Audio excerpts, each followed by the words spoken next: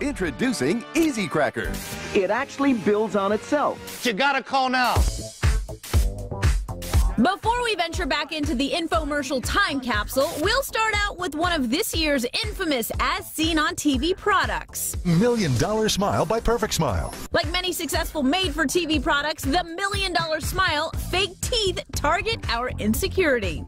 Are you embarrassed about your broken, crooked, and missing teeth? And vanity. I love my new smile. Also known as the Perfect Smile, the toothy veneers can be found for about $15 online.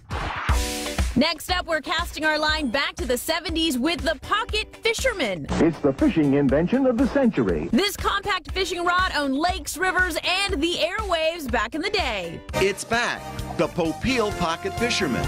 Of course it is. You can still grab it at Ronco.com for the low, low price of $19.95.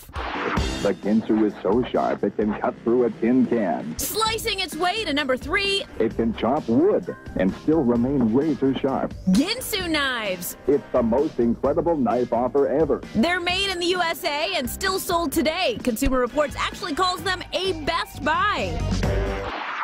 Finally, hi, it's Vince with ShamWow. this super absorbent towel is actually a play on the French word chamois. I don't know, it sells itself. Bad boy pitchman Vince Offer also had a kitchen gadget you may remember. It's so easy, one finger.